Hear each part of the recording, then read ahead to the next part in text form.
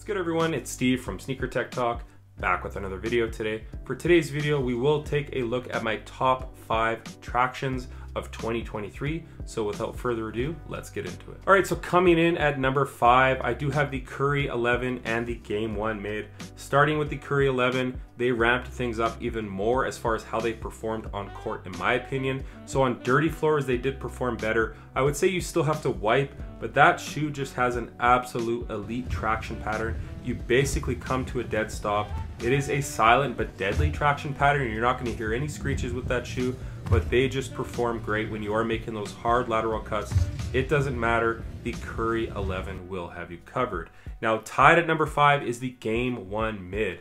Now this shoe has a very thick and durable traction setup. Again, it's another silent but deadly traction pattern. You're not going to hear any noise, no screeches, no nothing, but it just bites through dust. I didn't wipe for like 2 hours when I was playing pickup, and I wasn't sliding out at all. And not to mention, you can actually take this shoe outdoors.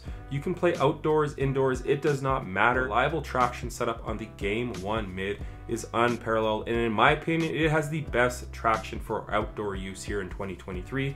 But again, sound off in the comments if you guys have played with either one of those. But coming in at number 5, it is the Curry 11 and the Game 1 mid from Serious Player Only. Coming in at number 4 is the Air Jordan 38. Now this traction setup is a little bit controversial. I'll get into that in a second. As far as how it performs on court, they are elite. They have a decent screech as far as noise and feedback goes, and as far as hard lateral cuts, you're going to be good to go. I did play in the PF pair, I believe the pair from overseas in China, which was a solid outsole.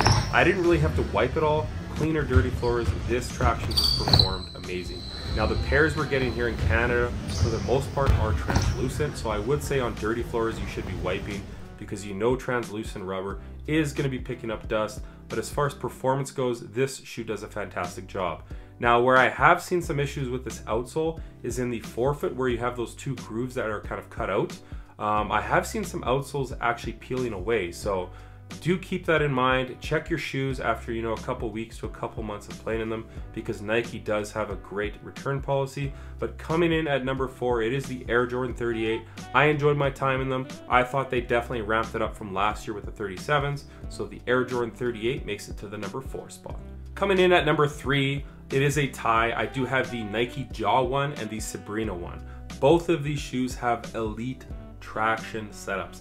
Now the Nike Jaw 1 just works. It makes a pretty loud screech. As far as durability, I've played in them like 40 hours so far, my blue pair, and there is no signs of wear on them at all, which is definitely nice. As far as making hard lateral cuts or any forward motions or movements, you're going to be good to go in the Nike Jaw 1. More or less the exact same with the Sabrina 1. I would say you have to wipe a little bit more with the Sabrina 1 compared to the Jaw 1, but the Sabrina 1, when it's clean and on a clean floor, they do a fantastic job. They're gonna bite great, you're gonna have no issues. Again, on dirty floors, you'll have to wipe every so often, but both of these shoes are just very reliable if you're playing on indoor court surfaces. So coming in at number 3, you are getting the Nike Jaw 1 and the Nike Sabrina 1. Coming in at number 2, it is the Nike LeBron 21. Now this shoe basically does everything that the 20s did, and they do them just a little bit better. The traction's basically the same in my opinion. I would say the durability, they are kind of wearing away a little bit, but not too bad, and it's not affecting the performance. So what you're getting with the LeBron 21 as far as traction goes is a multi-directional traction pattern. Both of mine are translucent, so if you do have a translucent pair, you might have to wipe every so often on dirty floors. Clean floors, you're gonna be good to go. This thing is absolutely elite. It just screeches to a stop. It's very loud and very responsive. Dirty floors, you might have to wipe every so often, but you'll be good to go if you give them a wipe every 5 or 6 plays. The Nike LeBron 21 is just absolutely elite. Again, a multi-directional traction pattern. Basically any court condition or any movement that you will do with the Nike LeBron 21 will have you covered, and that is why this shoe makes it to the number 2 spot for traction for me in 2023. And then coming in at number 1 for traction here in 2023, it is the Serious Player Only Player 1 Plus. Now this traction setup, it is a multi-directional kind of herringbone traction pattern that does kind of spiral down from the forefoot all the way to the heel. and how these perform on court is just elite, bar none. Like, I don't even have to wipe with this outsole. They're gonna stop. They're gonna come to a stop on any floor conditions. It does not matter. The Serious Player Only Player 1 Plus is elite as far as traction. I haven't taken them outdoors yet, but the rubber compound is pretty firm to the touch, and I've played in this colorway for about 20 hours so far, and I really see no wear and tear at all. So it really doesn't matter what you throw at this shoe, the traction will have you covered. Clean floors, dirty floors. I even played on an old tile floor in a gymnasium, and these things were coming to a dead stop. So for me and my #1 spot here in 2023,